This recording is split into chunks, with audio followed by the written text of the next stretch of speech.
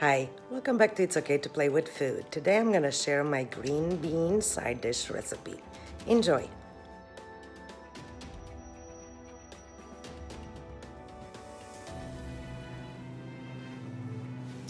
Here is what we're gonna need. Green beans that have been washed and trimmed. We're gonna need some sun-dried tomatoes chopped, a little bit of salt, a little bit of ground pepper to taste, some parsley, a little bit of garlic, and a little bit of bacon bits. You can obviously add capers, you can subtract any components you don't like. You can use a little bit of onion salt or garlic salt. It is definitely up to your own taste. 1 pot of boiling water, salted. We're gonna add our green beans and we're gonna cook them for 3 minutes. When the 3 minutes are done, just drain them, add some cold water and some ice and let them sit in the ice water until they cool down.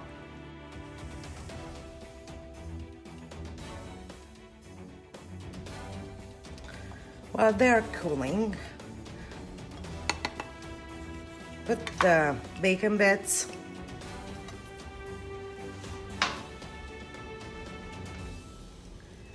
the pepper, a little bit of salt,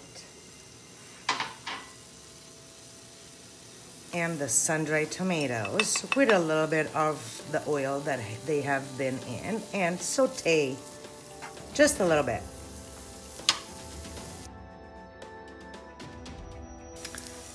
Right now the green beans have cooled, so I'm gonna add the garlic.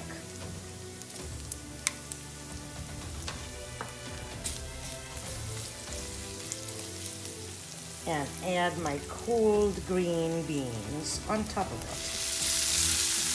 Turn the heat to low, cover it, and let it cook until the green beans warm through.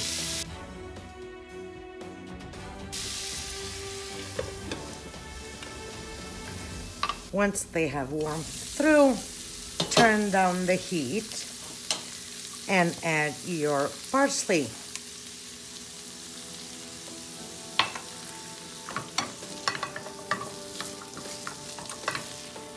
Give it a little toss and you're ready to serve as a side to your favorite meat.